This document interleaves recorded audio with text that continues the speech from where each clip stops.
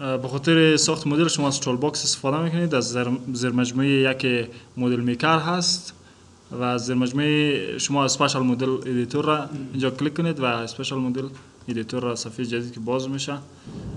کل ما پیشتر با شما گفتم که یک آبجکت داریم، یک اپراتور داریم و دیگه در یک مدل لینک داریم که اینا رو با هم لینک میده.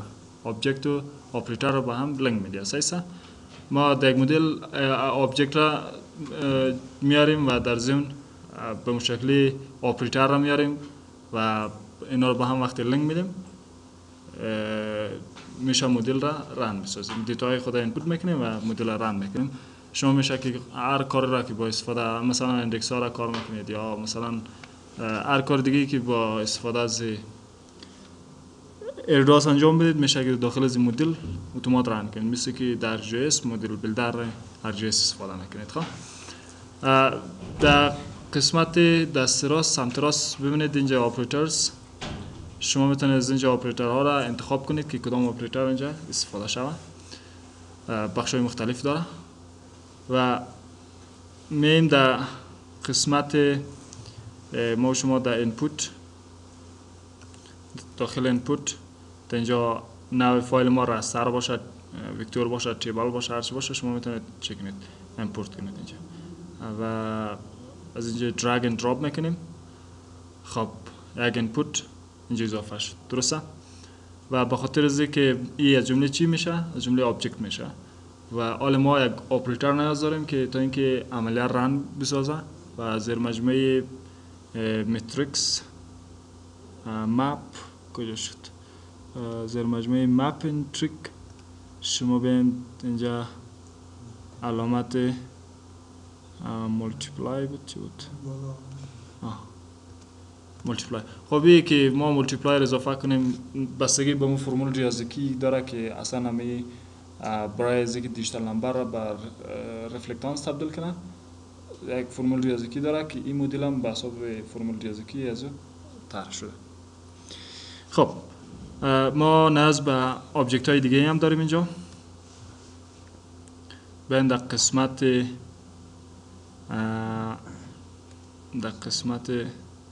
چه بود رسند بیم.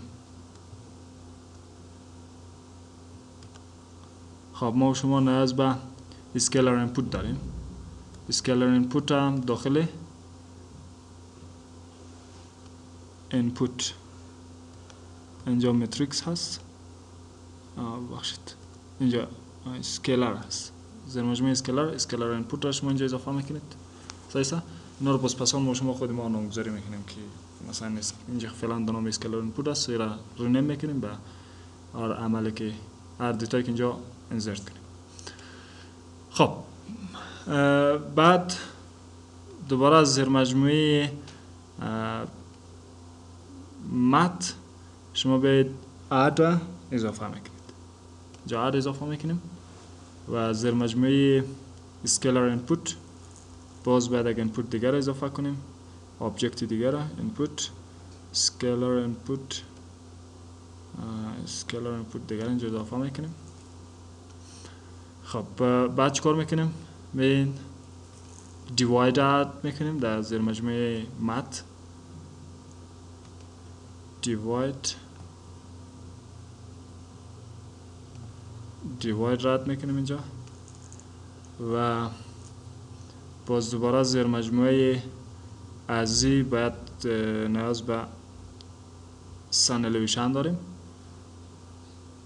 در قسمت شما میشه که از اینجا ساین را اد کنید. ساین را اد میکنیم اینجا و امو رقم دیگه چی را اد میکنیم؟ یک اسکیلر اینپوت دیگه یا آبجکت دیگه لازم داریم که اینجا باید اضافه شود. به این در قسمت اسکیلر داخل اینپوت در زیر مجموعه اسکیلر اینپوت اینجا اضافه شد. درسته؟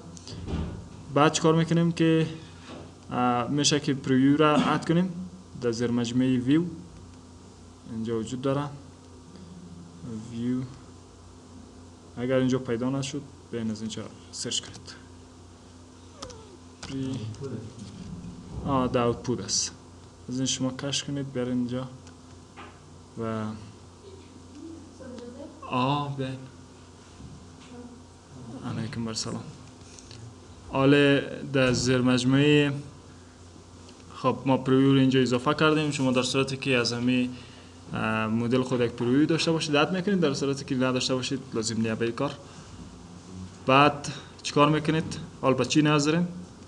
به آوتپوت نیاز داریم، درسته؟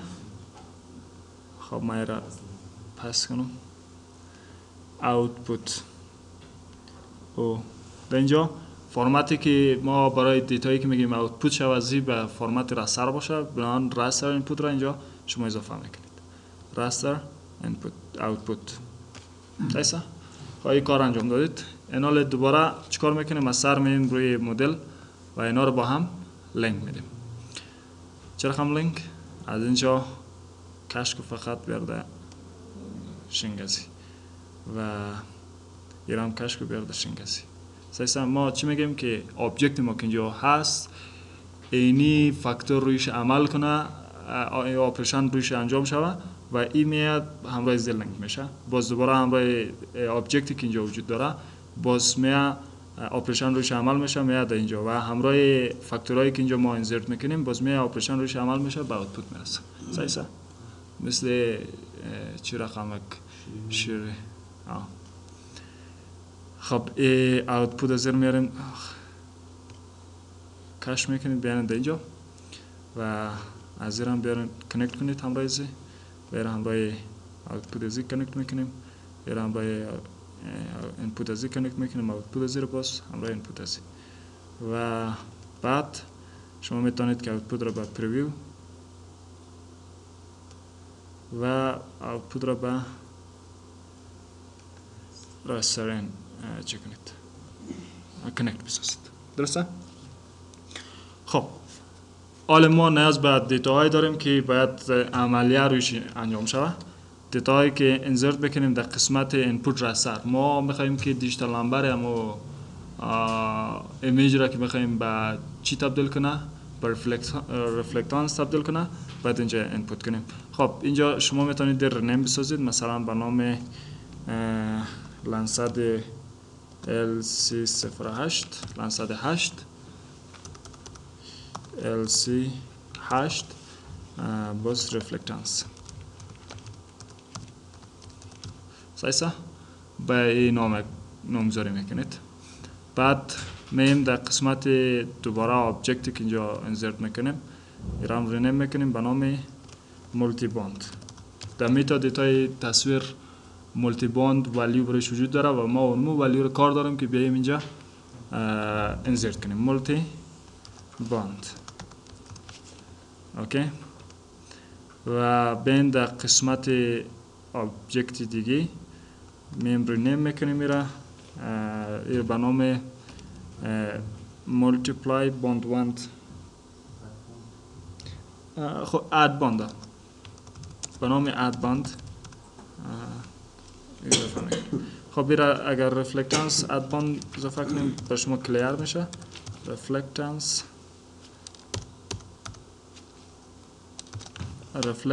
add bond. اوکی ایرام رفلکتانس مولتی باند رفلکتانس مولتی باند سایسا. اوکی بخاطر از که امو فایلایی که در داخل میتا دیتا هست به این نامه سیف است و شما میتونید راحت تر پیدا کنید که اینجا کدام ولی را ما اضافه کنیم. پوشو کنه پوشو.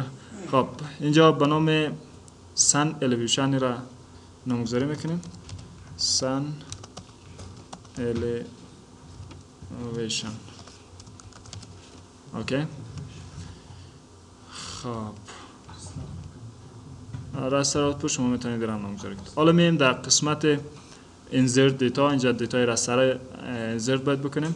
دابل کلیک کنید پنجره جدید باز میشه و این پنجره جدید را شما از اینجا دیتا را اینپوت میکنید. در صورتی که در خود صفحه ERDAS شما قبلا دیتا را اد کرده باشید اینجا اتومات میاد پیشنهادی. حالا اگه شما بخواید دور تغییر بدید باز میتونید تغییر بدید. خب میم در داخل درایو این داخل نه در قسمت اول object صحیح قسمت object من در درایو شما دیتای خود ترینینگ دیتا را هر جای سیف کرده باشید از همون دایرکتوری معرفی میکنید برش. اینجا ما سیف کردم RSJS از اکسرسایز 3 اریا فرمت ایمیج هست. اوکی وقتی آمد پارامترهاش اتومات میه. اوکی صحیح شد. بعد شما میید در رفلکتانس مولتی باند صحیح داخل از شما چی رو نظرت اینجا رفلکتانس مولتی باندز که در میتا دیتا هست. خب ما از میتا دیتا پیدا میکنیم را داخل ترینینگ رس اکسرسایز 3 شما اینجا ببینید پلان 108 توی تاپ آف چی هست رفلکتانس و اینجا میتا دیتا شد با فرمت با توسط وردپد شما باز کنید. وقتی توسط وردپد باز میکنید کل اطلاعات اینجا هست. شما میبینید که مولتی باند رفلکتانس مولتی باند را اضافه میکنید. رادیانس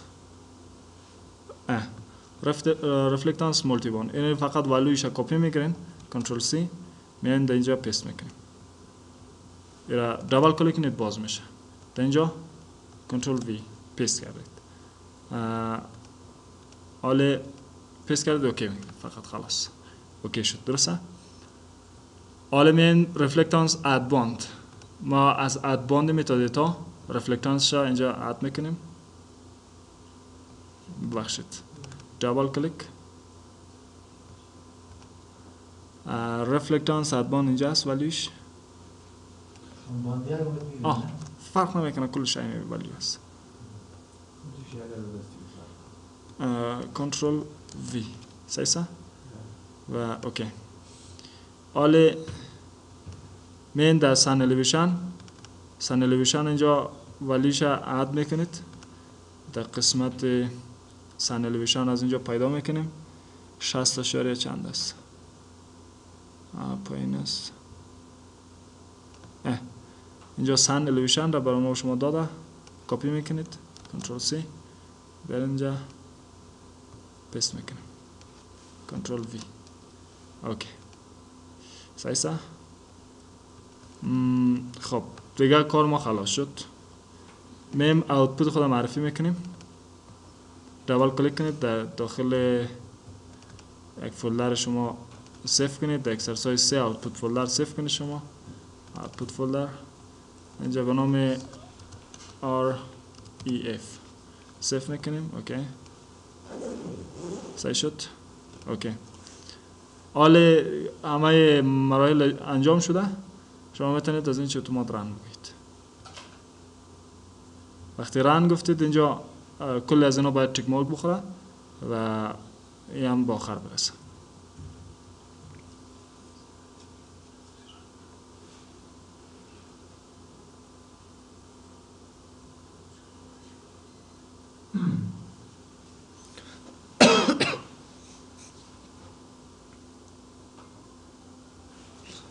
وقتی خلاص شد علامت تیک مارک اینجا رویش میه.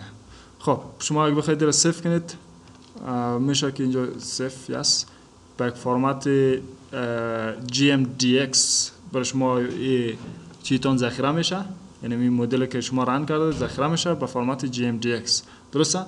و این فرمت را شما میتونید که دوباره در وقتی بخواید که دوباره رفلکتانس محاسبه کنید چیکار میشه که شما میتونید که اینمی GMDX را باز کنید فقط دیتای خود اینپوت کنید روش.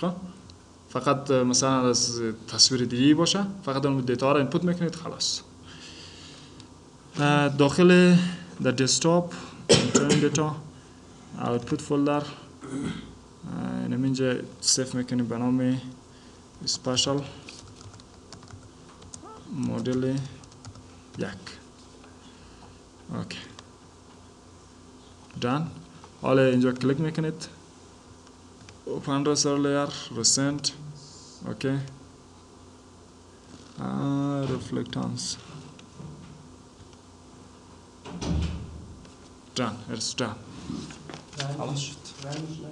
قسمت رنج قسمت رنش وقتی رن میکنی رن میشه.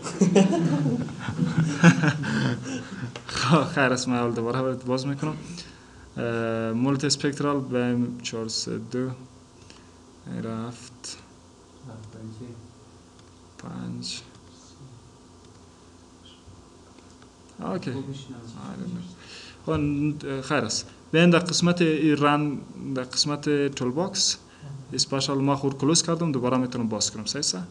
اینجا کلیک میکنم. اگه بخوایم یک مدلی که قبلا جور شده باز کنیم، اینجا کلیک میکنید و اوپن میکنید و از اینجا میشه که در سند برین reflectance output folder special model. اوکی این special model GMDX را اوکی میکنید، باز میشه. صحیح. که باز شد شما میتونید که ایرا از این قسمت رن بگید Spatial Model Editor. یعنی گزینه رن است، شما میتونید که مستقیم کلیک کنید رن میشه. راستر اوتپوت را شما در یک فولدر باید سیف کنید و ایرا رن میکنید. خواهی قبل شد. خب هدف چی بود؟ هدفی بود که در صورت که شما کار غیر علمی انجام میدید، این مراحل را روی ایمیج اپلای کنید. اگر شما بخواید کار را انجام بدید با استفاده از دیجیتال نمبر کار کنید، مشکل نیست. ولی توصیه بیشتر در گوگل هم وقتی شما سرچ کنید توصیه میکنه که اگر شما تایم سیریز را کار میکنید یا اینکه دیتکشن فصلی یا به حساب سالی نکار میکنید، خوب است که شما رفرنس به دیجیتال نمبر تبدیل کنید. تفاوت چی است؟ تفاوت اینجا است که شما بیاین در قسمت انکوایر ریزی کلیک در قسمت انکوایر، وقتی ببینید شما ولیویی که اینجا دارید با ولیویی که شما از اصل ایمیج پیدا میکنید. باش من ویدیو چرا کلوز کنم مدل را. خب من یک ویو دیگه هم اد میکنم اینجا برای شما. create 2D view اینجا انپوت میکنم در سر دیگه recent the exercise turning area image area. اوکی خب این اردور یک لینک هم میدیم اینجا. خب وقتی شما لینک برقرار بسازید در جایی که هر ایمیج را که شما مثلا زوم این زوم اوت کنید یا انکوایر رویش اپلای کنید اتومات میگیره. خب اینجا اپلای کردم، در اینجا باشه یک دقیقه کلوز. ما یک فیت تو فریم رو بگویم.